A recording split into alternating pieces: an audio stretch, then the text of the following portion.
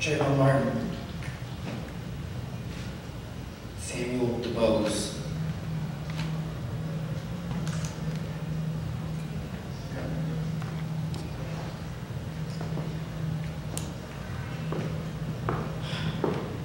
Trayvon Martin, Samuel DuBose, Tarana Burke, the little black boy on the playground being made fun of because of the tyral sentence that colors his skin, the girl who clenches her teeth as the hydroquinone strains the production of her melanin, the black boy getting the shocked looks and the surprise stares as he enters the AP class, the boy that struggles to find his words when he confronts his white peers about how they think it's okay to just throw around the N-word, me.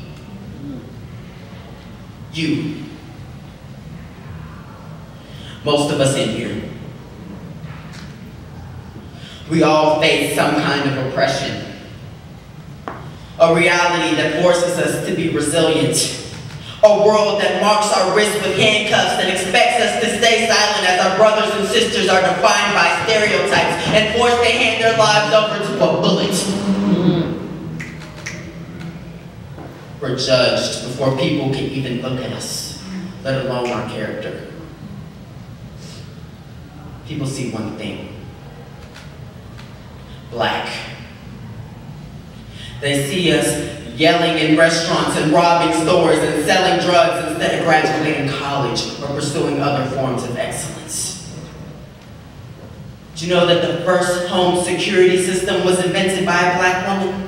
That a black man invented the world's first computer processor chip, that the black man invented the first roof-mounted refrigerator system, that the world's fastest man is black. As soon as you prove their unjustified assumptions about our lack of intelligence and talent and potential to be incorrect, they tell us that everything is equal. That we need to stop using our black cars as excuses for failure, that we're the media's puppets, that we have a fair chance. Trayvon Martin didn't have a fair chance.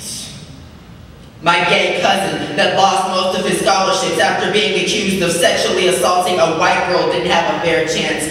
Students and people who are labeled as angry for demanding social justice don't have a fair chance. My dad didn't have a fair chance, but he grew up running home every day trying not to get jumped by his white peers at an all-white school, being told he didn't matter and that his presence was a privilege. Our brothers and sisters being beaten, murdered, and dehumanized don't have a fair chance.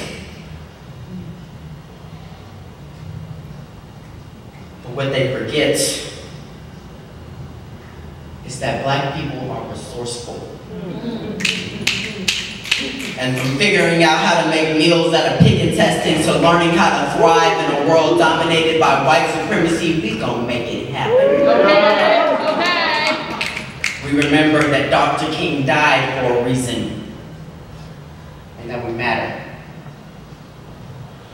Our melanin gives us strength and beauty and unyielding power that no one can ever take away. And slowly but surely, we make it work.